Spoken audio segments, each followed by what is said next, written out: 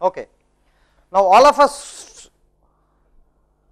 stored one script, right, to create a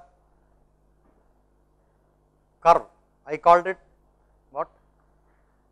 Script underscore curve, right. I hope all of you saved some script or other to create a picture, right. Now, we have been doing a bit of hand waving. We said, how do you run that script? You open IPython and from inside type %run minus I script name. That is actually a bit of a bullshit. Why? A Python script should not require an IDE to run it. When you submit or when you distribute a program, you distribute the executable or the runtime engine if it is a Java program, but you do not distribute the IDE, correct? IPython is an IDE. So, we only told you how to run it from within the IDE. So, we have to run it from outside the IDE. So, I suggest let us do this. Let us go to the command prompt.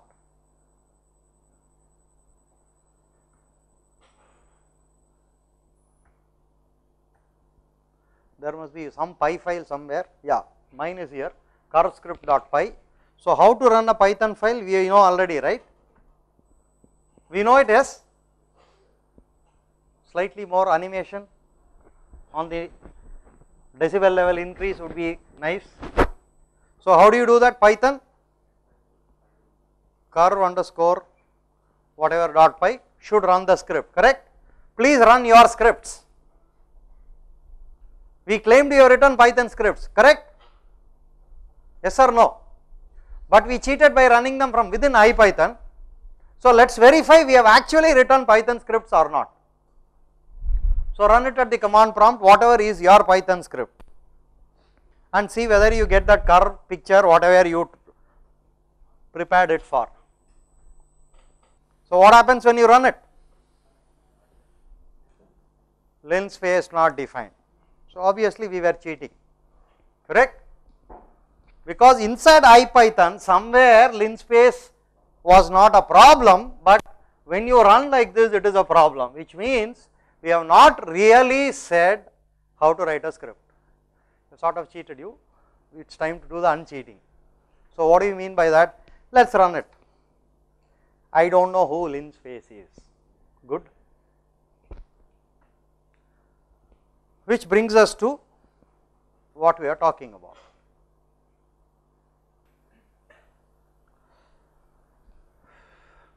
The idea of namespaces and modules is what we want to focus on. Each of these symbols is defined in a library. A symbol could be the name of a function or the name of a constant. Pi is a constant that is defined somewhere. So, that symbol has meaning there. Similarly, linspace is a function that also has meaning only inside a particular library.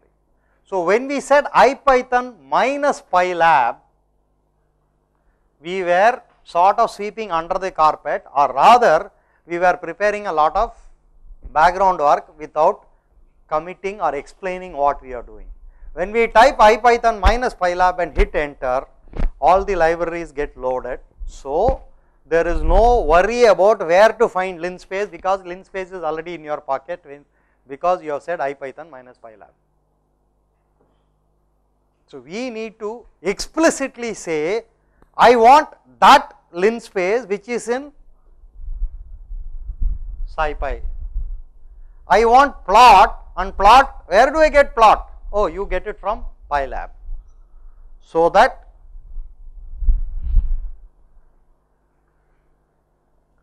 the Python script can actually run it. So, let us see how to do that part. Let us edit this file. I will use an editor of my choice, you may choose any editor of your choice. So, the way to do is import SciPy, import pylab. Now, linspace comes from SciPy. So, say SciPy dot linspace. Plot comes from pylab, say pylab dot p. Similarly, x label comes from pylab.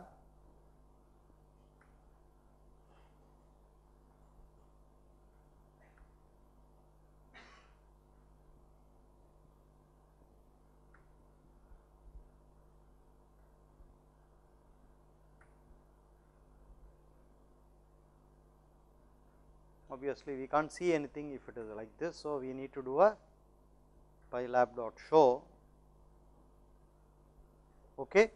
Now, if we run this, let us see what happens. If anybody was noticing, you know, I made one error.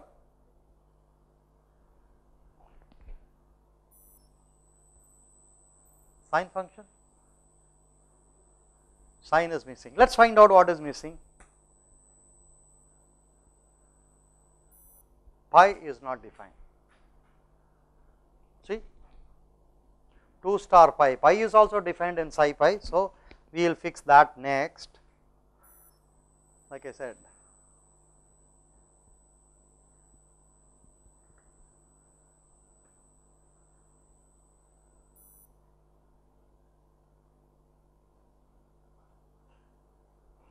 Sairam, right? Sairam opined that maybe the cos is also not defined.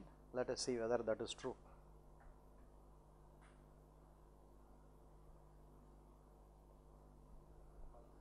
Yes, which is what you said earlier, correct. So, we will fix that. Cos is defined in more than one place, but we will settle for SciPy for the moment.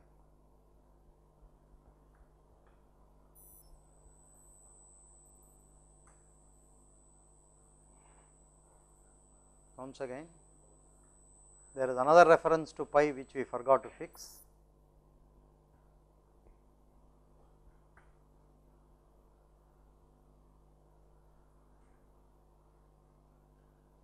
There you go.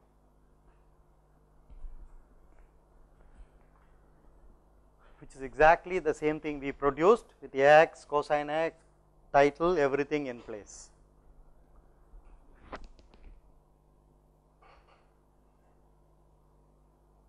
So, this tells you about the idea of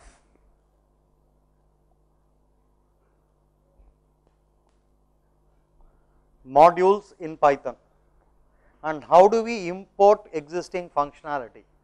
People, we were talking in the morning, asked what is this NumPy and things like that. So, people added functionality to core Python by adding arrays are added in NumPy and so on, and built it by separate libraries. SciPy, pylab or different libraries. Matplotlib is wrapped around by pylab. SciPy is scientific Python, there is NumPy is numeric Python. So, SciPy actually pulls in all of NumPy itself. So, different packages, different modules, if you want to, if you like that name better, implement different pieces of related functionality. Pylab, as you already know, is implementing all plotting and related functionality. SciPy is implementing all scientific computational functionality, which is why cos, sine, all the hyperbolics, the usual special functions, all of them are in SciPy. And you saw SciPy has sub modules like optimize, from which we picked up fsolve, integrate, from which we picked up ODE int. So, SciPy is a large package with specialized packages for differential equation solution and so on. So, the correct way to use them is like shown here. There is a wrong way to use, which is saying from SciPy import star, then you do not have to type that SciPy every time, which is exactly what import minus pylab is doing in the background. It is effectively saying it is as if you typed from SciPy import star. But this idea of a dot module dot symbol is lot better because it allows you to have different modules define the same symbol with different meanings as relevant to the module.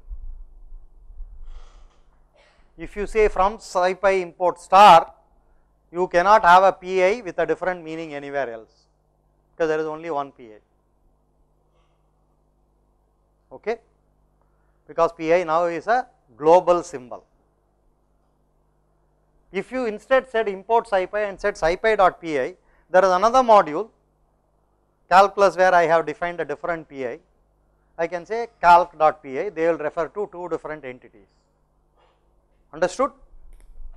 So, in the early, when you are working interactively, you do not want to type scipy dot pylab dot every time. So, it is perfectly okay to say IPython minus pylab, but when you write scripts, you should ensure you do it the right way. There are one or two minor improvements available. For example, I can say import scipy as sp, and then instead of typing scipy every time, type sp dot linspace and so on. Some people prefer that style, their logic being, particularly if you use some uppercase and things like that, it stands out what modules are used. I consider it a rather bad idea. Scipy is scipy. I know I am importing a module. Now I have to figure out what is sp. That to me seems an extra bit of work. As typing scipy, saving that does not seem to be worth it. This is typically the idea done by people who come from the Windows world. The Unix guy will set up a keyboard macro so that he will not have to type scipy every time. That is what I will do. I will set up a keyboard macro then so that I do not type scipy every time. I may type capital SP, it will expand to scipy. Readability is more important than any typing trouble. But anyway, every person to himself or herself. Alright. So, what is a module? Let us spend a little time talking about it. A module is what you could call a library. It is essentially a collection of Python code. It could be a collection of C code and so on. For example, scipy is wrappers around the complete linear algebra modules or wrappers around a package called LAPACK, which is written in Fortran, by the way. No one has written better linear algebra modules in the last 50 years. Nothing to beat Fortran code even today. So, LAPACK is wrapped around and called from Python. So, you do not know you are using Fortran code, but you are whenever you use scipy, but you use it with the Python way of doing things. So, like that each package packages, implements, wraps around different pieces of functionality. For example, there is a HTTP lib for doing web related things. There is a NumPy for array and similar implementation, SciPy for all of this, PyLab for plotting and so on. Whatever you want to think of, there would be a library already for that. And how do you know what are the things that library implements? Python supports heavy introspection, so you can actually ask it and then get to see it. What are the symbols exported and so on. Creating your own modules is also easy. We will talk about it in a minute. If we write a function like this, okay, we are coming to an important point. So, yes. Whether it is possible to include that, it is not possible, no. If suppose I want to run this program that is solving differential equation other things from Python itself, but I have not installed IPython. You do not need to. It will be automatically implemented. The script is not depending on IPython. So, it will automatically implement that imported the lib SCIPy. No, it won't. We implemented it. Okay. We have implemented it, import scipy. We have made it bring it in. If you type IPython PyLab, then it is as good as typing from scipy import star, so that you do not have to type scipy every time, which is fine for interactive work. You do not want to be typing, you want to explore fast. So, if you want to replace that, you do not have IPython, in Python you type from scipy import star, from PyLab import star, then in the Python prompt itself you can do the same thing. Okay, let us do that and convince ourselves.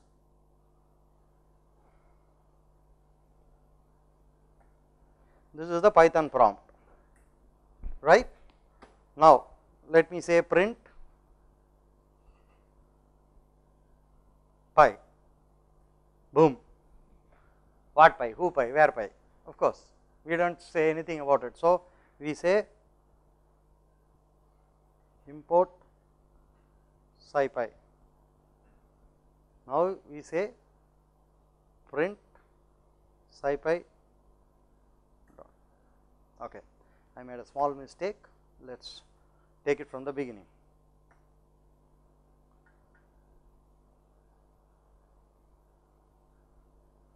No idea what pi is.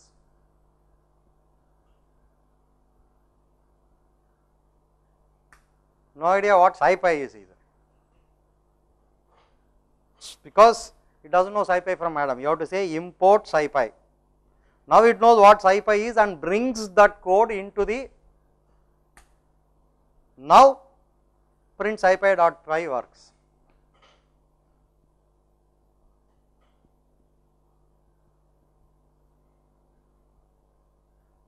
This is a bad way of doing things, acceptable only for interactively. What is the advantage? Now, there is no need to say psi pi dot. If you say import psi pi, you have to say psi pi dot pi. If you say from psi pi import star, that all the symbols are in the current namespace, which obviously means some names may be overwritten. If there are some symbols brought in from psi pi which shadow the names in yours, you are finished. Often what people do, they will use, there is a built-in function called str, correct? You saw it, and many of you I am sure used a variable called str also. If you say str equal to, let us see this first.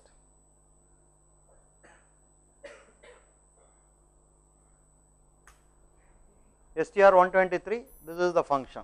Now, if you said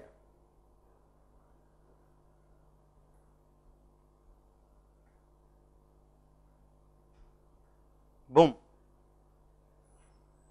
str object is not callable. What made it not callable? You have overwritten the function called str with a string called str.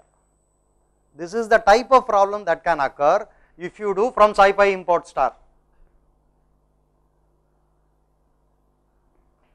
But nothing is lost here. If I del str, that hello is dead.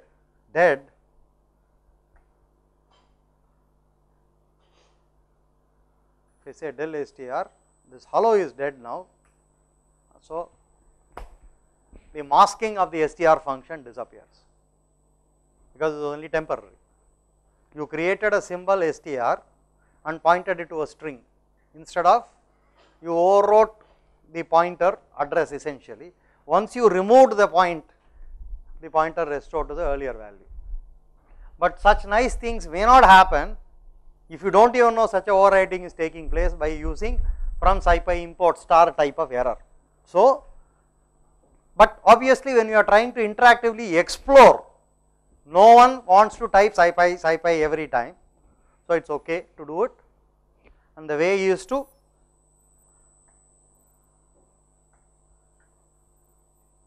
if you do not want to use IPython or you do not have IPython, the way to do it is this, like we said just now.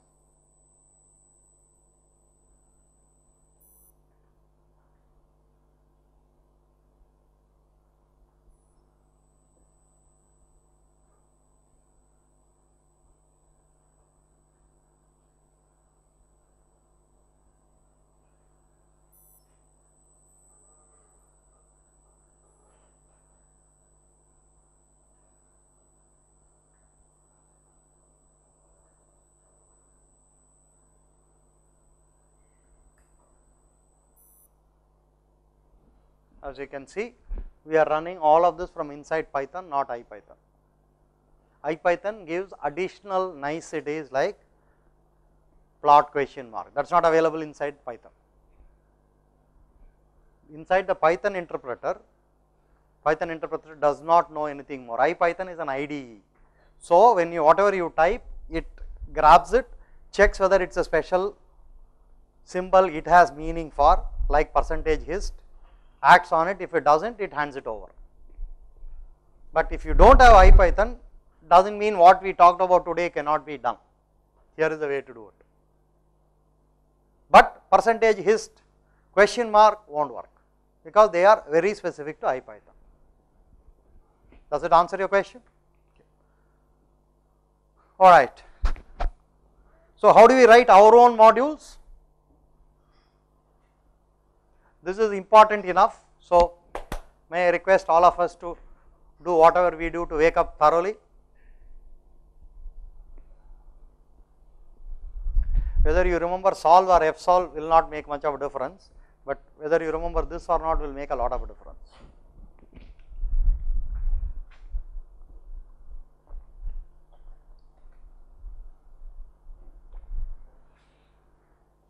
We have been importing PyLab, importing SciPy and using. You know, when you write programs, you would like to write your own functions and import them and use in other programs. How do you use that? One simple way is to say, you simply write it, save it as a script, and then let us do just that.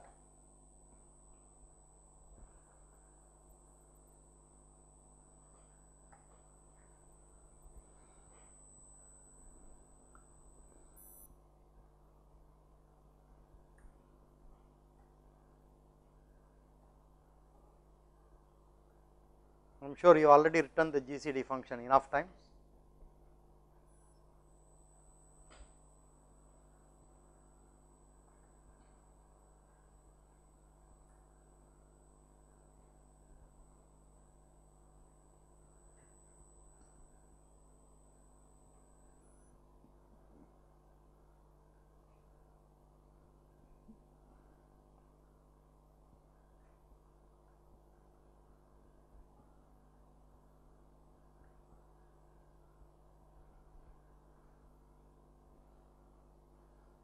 Now, you have written that GCD Py, let us see.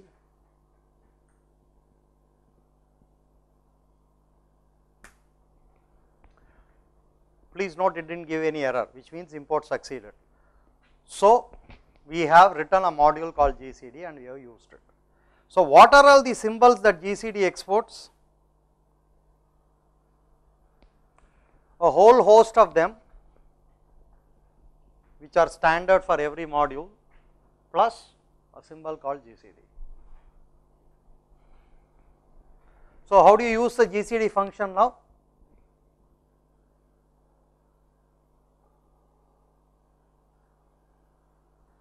If I hit enter, what will happen? What will happen? All right, thanks for not listening so far. What will happen is GCD symbol is not defined. Where is it defined? In module GCD. So, how do you access it? GCD.GCD. So, only if I do that, I will get it.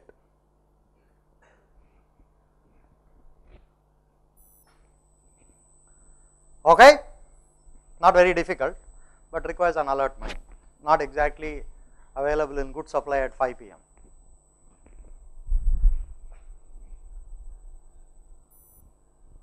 So, this is how one writes one's own modules. Obviously, we wrote a toy module with only one function. It could have 10 functions. You could have an LCM in it, you could have something else in it and all that. So, you will use GCD.GCD, GCD.LCM and so on. The name of the module is the name of the .py file. Now, where is it coming from? It must be in the path where it can be picked up.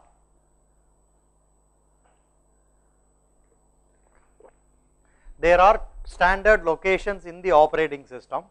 If you are discussing Linux operating system, it will be /usr/share/site Python 2.6/site packages. Please do not write down, do not even bother to remember it. All you need to know is there are standard locations. So, if you want to put yours, it has to be in a standard location. Otherwise, if you are using for your convenience, it has to be in the current directory, because current directory is a nice location. Everybody looks there. Okay. So, but there are some problems with this. Why? Typically, how would you write a module?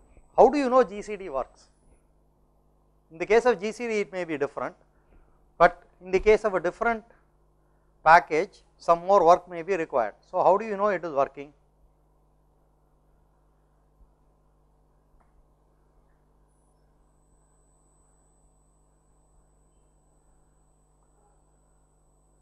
So, it is normally a good idea to write test code which verifies it is working. What can we do?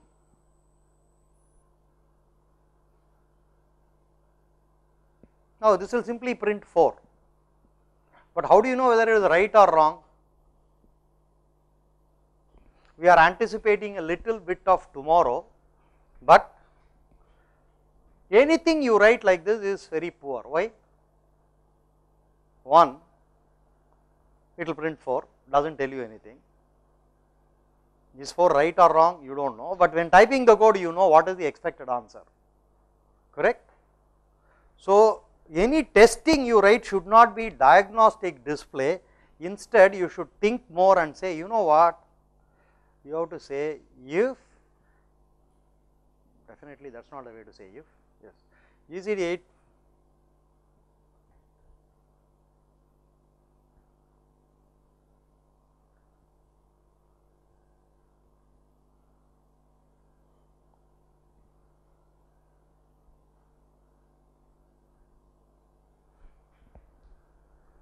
okay.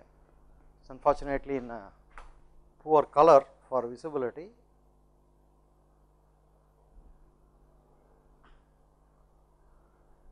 So, this is better test code. So, what happens?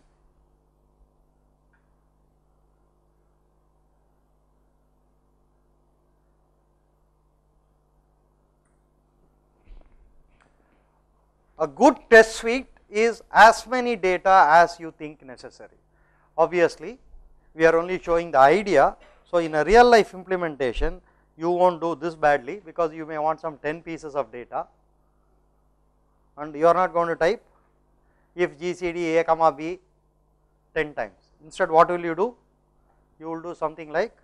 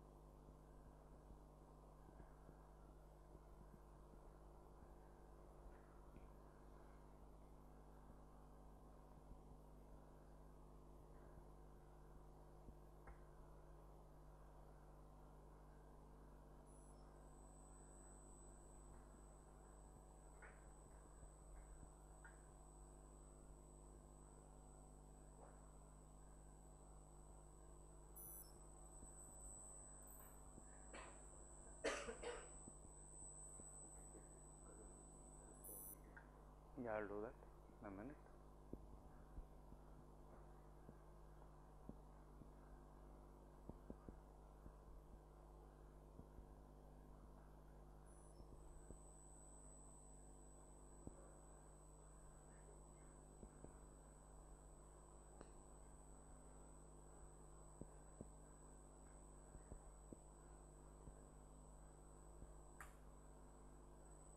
Does not work. PT100 still is color.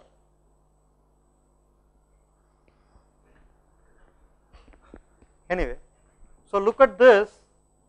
Here we put the test data in a variable called test data and we used a for loop to step through. This is more standard way of providing your own test code. Alright. So, this way whatever modules you write, whatever functionality you implement carries its own test code. So, people can check it. You should do that. But there is a problem here. What is the problem? Let us see the problem in a minute.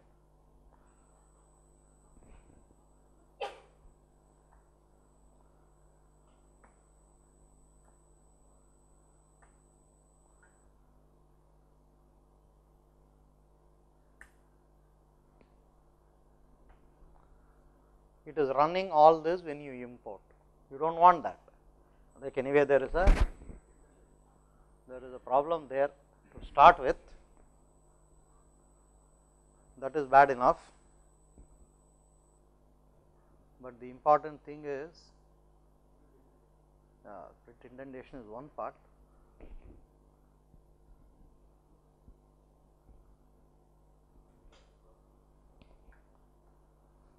But notice how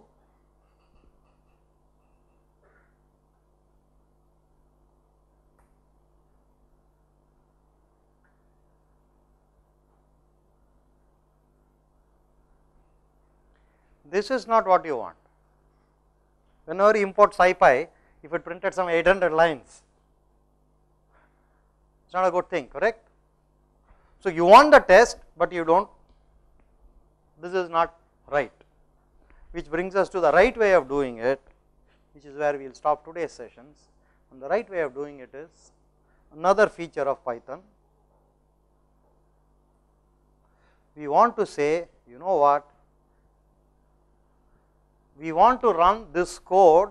If it is running as a script standalone, we want to run this code.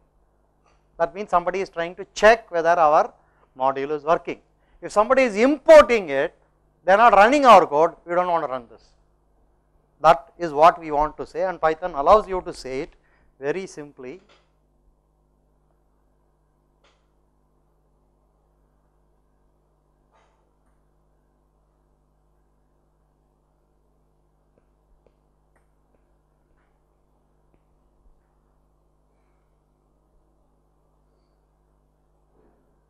You put one big if saying if the underscore underscore name underscore underscore is underscore underscore main underscore underscore, that means it is being run as a script. Remember C's main as the entry point, same idea. When a program is being run, its name is main. So, if your name is main, that means somebody is running this script standalone, do all this. If not, nothing is specified, so nothing will be done. Let us see the result.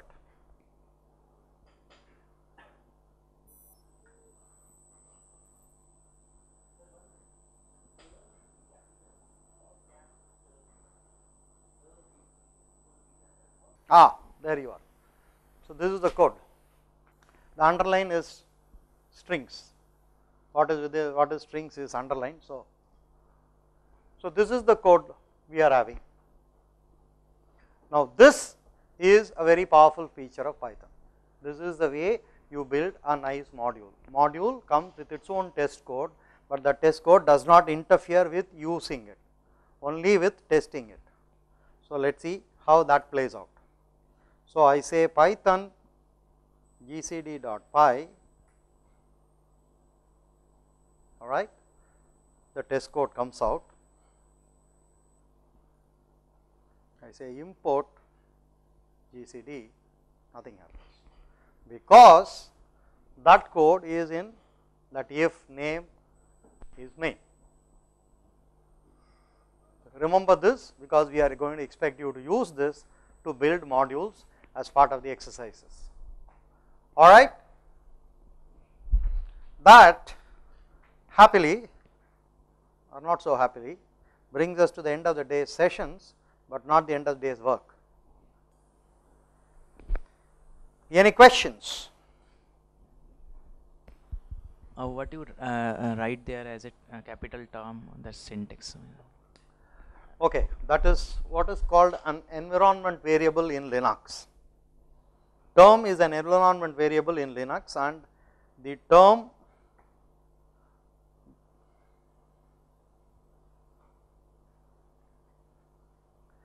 the value of that environment variable decides how the terminal behaves. You saw that earlier, there was color coding, certain things were red, certain things were green, but that was interfering with the ability to understand. VT100 is a slightly simpler terminal, slightly more old fashioned. It does not understand color, it only knows underline and bright, which is why Madhu suggested change it, because red was not readable for you. So, it defines how different programs use their own color. In Unix everything is nicely layered. Vim, the editor I use, doesn't care, doesn't know how to talk to a terminal. It will delegate to somebody. That somebody will delegate to somebody else, and that somebody else is what is called a term cap library. And the term cap library looks at, okay, I want to show a nice different color. Can I show? What's your name? VT100. Okay, you are an old fashioned idiot. You can't show, forget it. Vim doesn't care. So it's built in such nice layers. So I was changing the all programs running on this console, their understanding of what colors are supported for programs. I was lying saying it does not support many colors because the colors were causing a difficulty for you to read. Yes. What next? Yes, Srikanth. We have a test for them. Yeah, that can wait. That can wait. They need to do 2-3 things, starting with waking up, for example.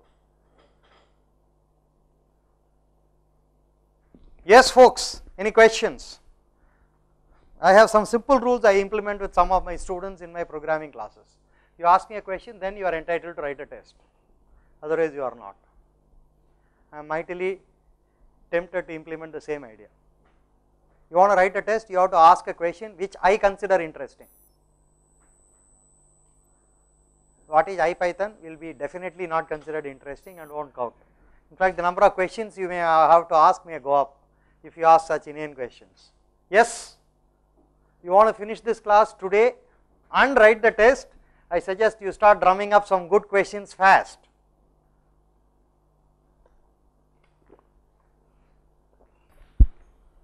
Sir, while giving this double underscore while checking that if main, yes, I am getting some error. Any other additions? Getting some error, do something.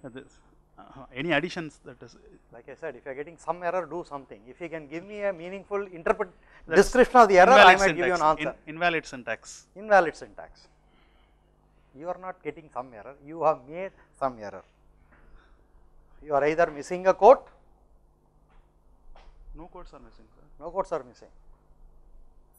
Are you missing a colon at the end of the so if? Whether that name underscore should be enclosed within colon? No. Quotes within No. quotes. Main should be. Main I have enclosed. We have two choices. I can come there and then find the mistake, or you can figure it out. What are the chances that you haven't made a mistake but it is not working? What are the chances? Pretty low, isn't it? It just now worked on the screen, you saw it. Yes, that's a VT100, anything that is. Nothing to do with VT100. Okay, see, all because of you. Everybody assumes VT100 is some magic. Okay, let me run in a non-VT100 terminal. This is not VT100. You can see the colors, right?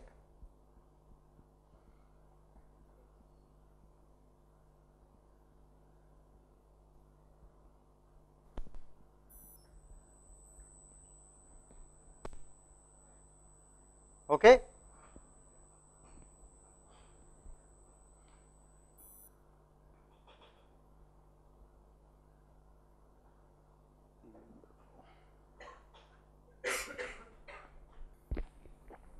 Where is the space after the if? It takes me half a second to see because I know you have made a mistake. You believe you haven't, that's why it is taking you time. It's not I am super intelligent. I know you have made a mistake because experience teaches me. Chances are very high, students and people doing make a mistake, then compiler suddenly decide to turn rogue. You still believe somewhere, I have not done anything, this is me. That's why you are not able to see it. I tell you, just repeat to yourself, I have made a mistake, you will find out in 2 seconds. You get it into your system, I am making the mistake. Don't give in to that feeling, I am alright, this bloody computer something is not working. Sir, is there any limit on the number of elements which will be read from the file?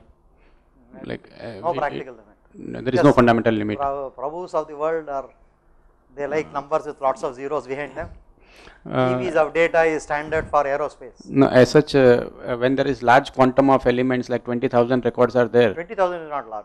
Is not Million, large. yes, Okay. you are talking large. Then it's okay. Millions is large. 20,000 is, I deal with 20, 30,000 and I am an application programmer in a company. Okay. Prabhu Ramchandran's of the world deal with millions of data items. So, as such, there is no limitation. No? He is aerospace guy, so you can imagine the number of data he plays around with. No real limitation. When the plot is actually plotted with all such large elements, no, then the plot will be somewhere, no. Yeah, you will need a microscope. To see what Yes, yes. So, will there be any facility or something like that to improve upon the quality of that? there. The built-in viewer, Oh, we didn't teach you. You do a plot, that what you see there, that's an extremely powerful piece of machinery. You can select a piece, zoom in, you can do all that. That viewer, which we are seeing from the morning, okay. the Matplotlib's default viewer comes with an enormous functionality. But then the zoomed content would be stored in a file? No. That is the problem, no sir. So when we are actually incorporating that zoom data into a latex compatible version, no, then we want some bigger size content. So you know which area you are zooming, so you cut that alone, plot that sub-range alone. Okay.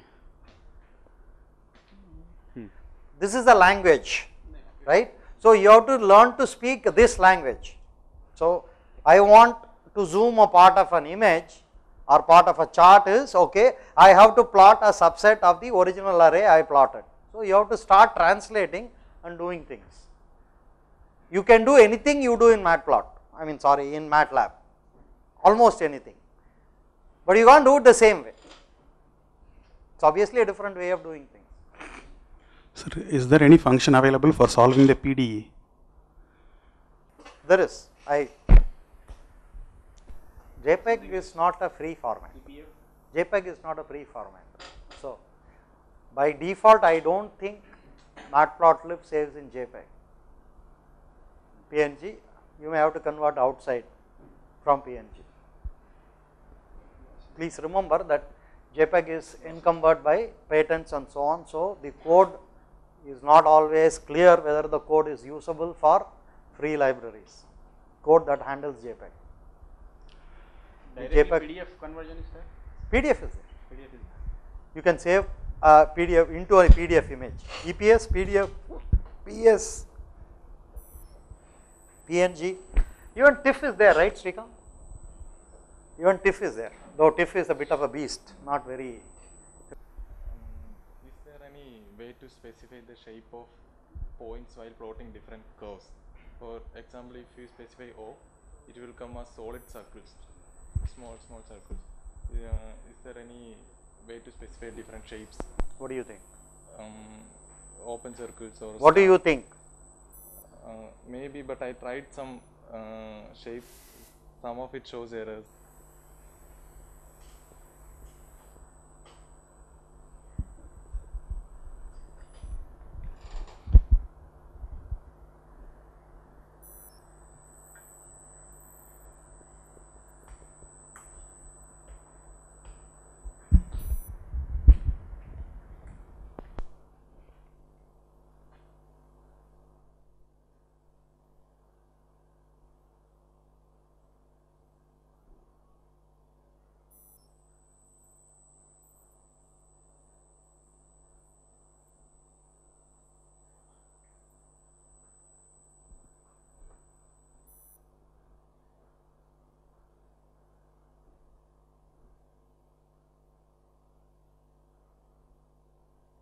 You have a vertical line, you have a horizontal line, you have a thin diamond, you have a diamond, you have an X, you have a star, a pentagon, square, triangle right, triangle left, triangle up, triangle down.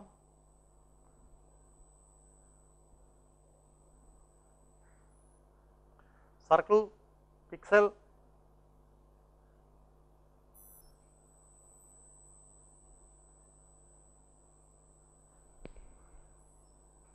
So, plot will tell you which are the legal plotting characters.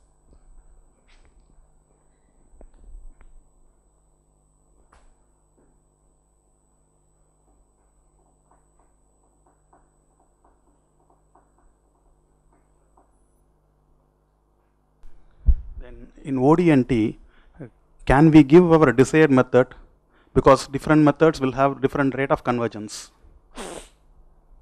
True, they will, but ODINT actually is not a single method. It uses an internal library of methods, and you can specify, but you are unlikely to beat its intelligence. This is all coming from the days of Fortran. So, this has been tested for 40 plus years.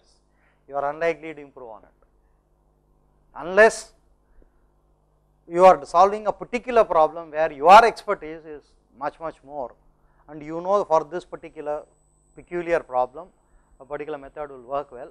On average, you are very unlikely to beat the built-in algorithms. Like I said, these are old Fortran code wrapped around. So, it is not actually internally, you are calling old Fortran code from inside Python. So, that is tested for 40 plus years. So, it is unlikely to be improved for efficiency, unless, like I said, you have very specific domain where you have lot more data. Even there, I do not know, it is a bit of a specific area. Prabhu and his friends have written a generalized solver where they plug in the visualization toolkit, where they plug in the choice. It could be Euler, it could be Rangekuta, it could be what is that, Rangekuta 4, 5 and all the other methods. So, it is not difficult to write. Please remember, passing a function as a argument is child's play in Python. So, it is happening internally, it is calling different functions. I have a feeling you can specify also. Just look at from scipy dot integrate import ODINT and do a ODINT question mark and check. It should tell you whether other things are possible. C or any other means turbo C I have used that I want to find the particular function is by default it's a, if it is default function is, it is defined some header file, just like math.php or all. Like here we use some plot, some line space. Sometimes it is belongs to Scilab, sometimes it belongs to Pylab. So how I find means how I will find that plot is belongs to Scilab or belongs to, means because I need to import SciPy and import Pylab. You do not start with a function, right? Pardon? You do not start by I need a function plot, where is it available? You do not start there. You start by I want to plot a chart.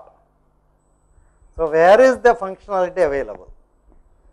Then you look at, okay, in that module what are the exported symbols, correct. You never start with a function name and start wondering which module it is available from. That is not how it happens. You have phrased your question in that fashion, but you rarely start there.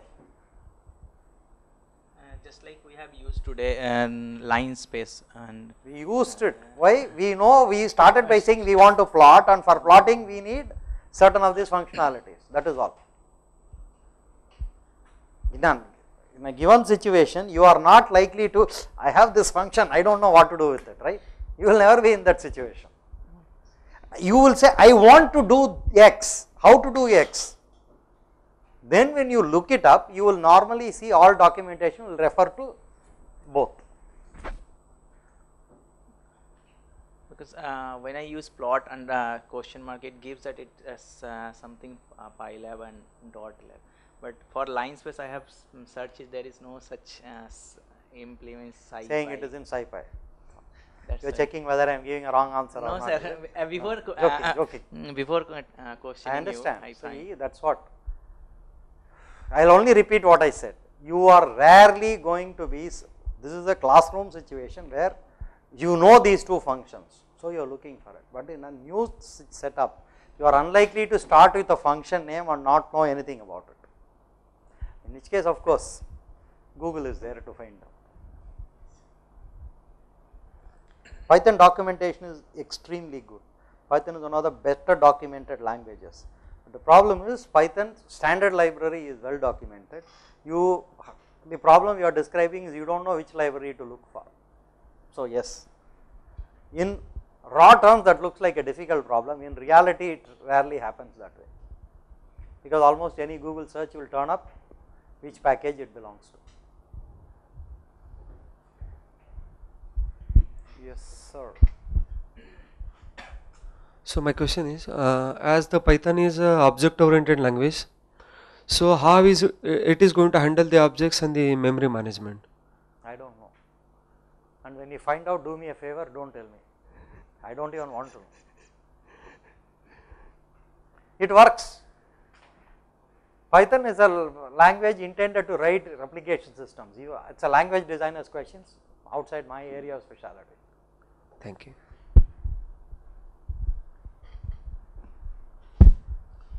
Sir, object attribute starting with double underscore, does it have any special meaning?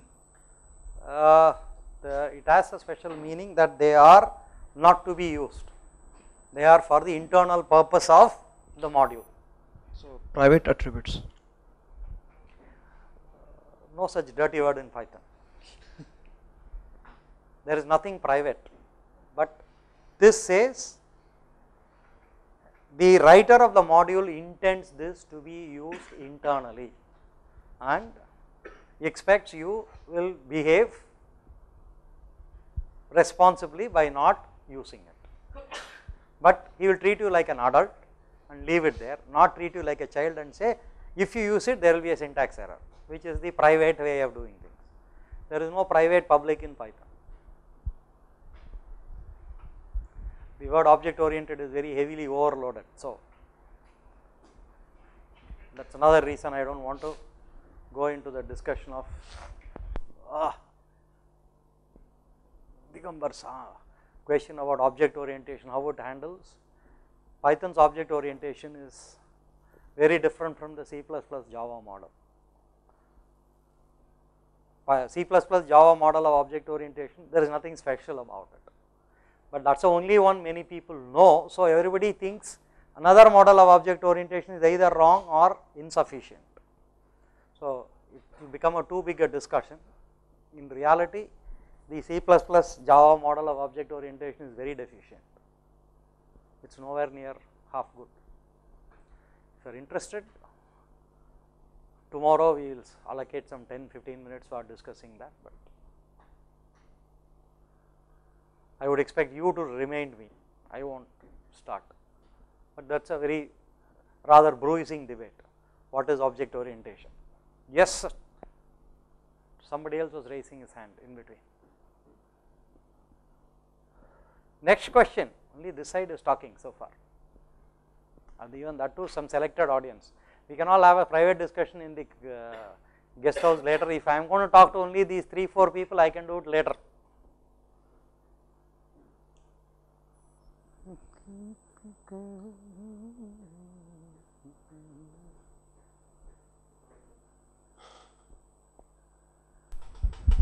So, in C we have structure. Is there any form like structure in Python? Depending on what you want to do, you could achieve the same thing with a list. Lists are heterogeneous, structures are heterogeneous.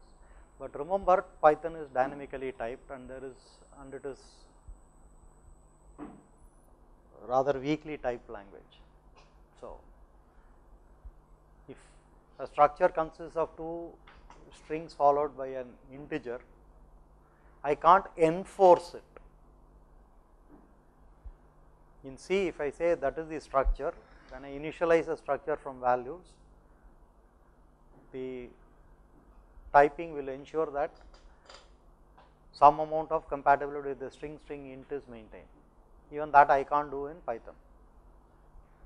So, you can do it with lists is a faking answer actually. The correct way to do it would be with classes as objects. Sir, while importing, say for example, I am importing plot function a number of times in my program. Sir, you import only once. No, sir. I am using plot function many times. Like with the import, can I like say pylab, like say instead of star, I can use plot functions Sure, or thing you can, like instead of star, you can import specific functions, yes, you can so say, that we can reuse that in the so that you can misuse, that is a more better description. yeah. You can say from SciPy or from PyLab import plot, which allows bring plot into the current namespace. Yes. So there is no need to say PyLab.plot every time, but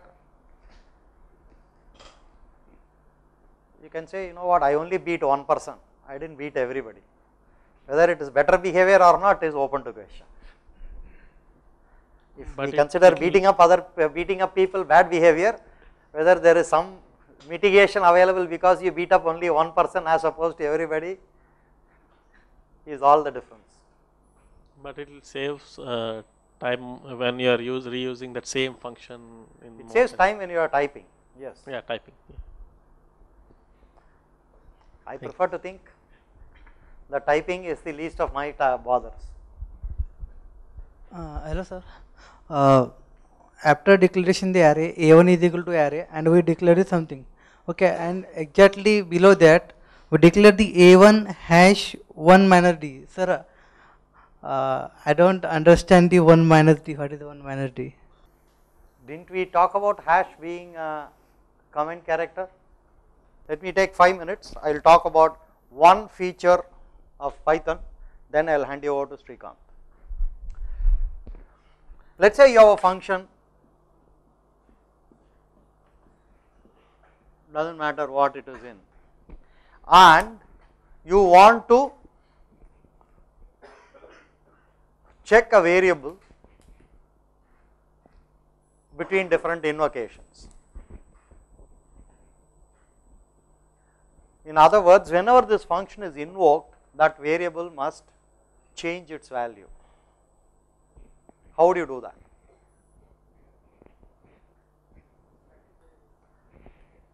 In C, you would do a static variable inside a function.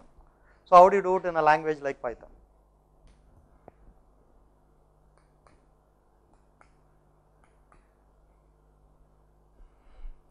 In C, static variables are the answer. Inside a function, you define a variable static. So, first time it has a value.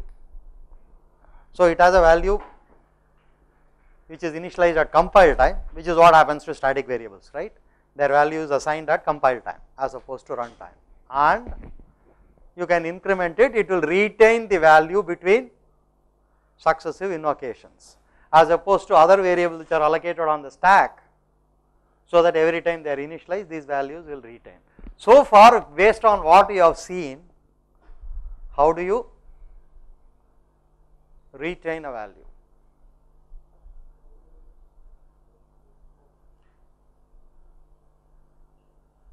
So, how will you increment it inside a function?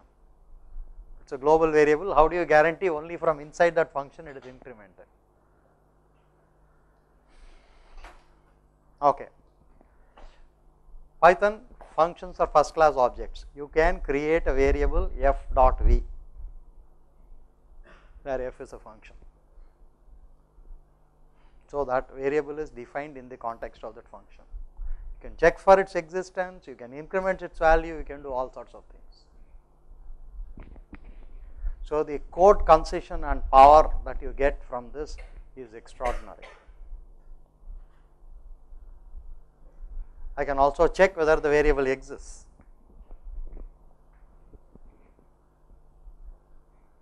How do I do that? If it does not exist, because the function is never called, there is no compile time. So, unlike a C static variable, I can't rely on the fact that the variable has been defined and it has a value. So, I can do something like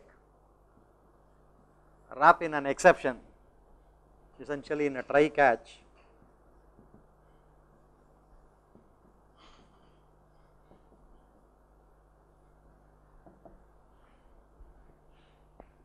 Now, this will throw an exception because f.v does not exist. I can catch it and then define it there and assign the value 0. Or I can even do this. Now, this will throw an exception because f.v does not exist.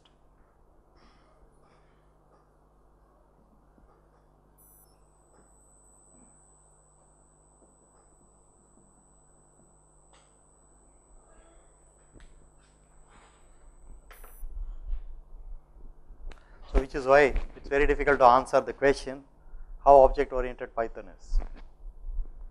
Now, you are used to thinking of an object as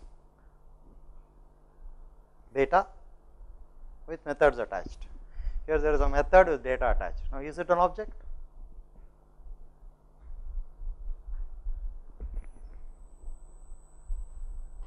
This is a method with data attached to it now. And this V does not exist outside, cannot be referenced as anything other than f dot V, meaning I can refer to it anywhere. It is as global as f, wherever f is visible, f dot V is visible. But remember, traditionally the notation f dot V is object member. Here f is a function and V is a value.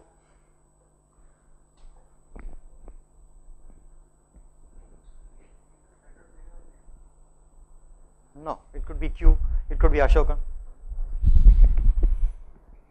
The question was, is anything special about V? No, it could be any variable.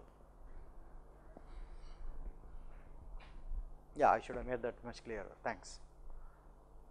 We can attach anything. I can attach two variables. There is nothing magical about one variable. I can have f dot p and f dot q also. Like I said, the only caveat is, unlike C static variables, where I can rely on the compiler to guarantee existence in the beginning of the runtime, I have to do the try catch. All right. I hope that gave you a glimpse into some of the powerful things Python as a language can do. None of this is interesting to someone who is going to use it as a plot, as a computational toolkit. But since a significant number of you are computer science people, you may want to look at the language in a different light. It is probably one of the better designed languages of recent times. It has a high functional component. Its methodology, or rather, methodology agnostic. It does not take a strong view about object orientation or imperative or functional style. It is style agnostic. You could write in any style. Did we do Armstrong numbers by any chance, Srikanth? No, not even discuss them. No problem of that type. Fine. Maybe tomorrow we will spend some time writing some code. At that time we will discuss this issue of different programming styles. What is a classic imperative or a procedural style? What are the other styles, and why we talk about Python as a multi-paradigm language? You could write code in any of these styles with equal facility. It is not geared towards writing one type of code. You could write excellent, well structured, beautiful procedural programs. It is difficult to write convoluted programs in Python, can be done. You could write well crafted objects.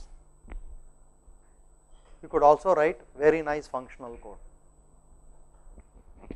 If you are not used to seeing functional code the first time, I hope like this, understanding functional style of programming would be equally interesting tomorrow. All right. Thanks a lot for your patience. I hope to indulge and impose on your patience tomorrow also. See you tomorrow.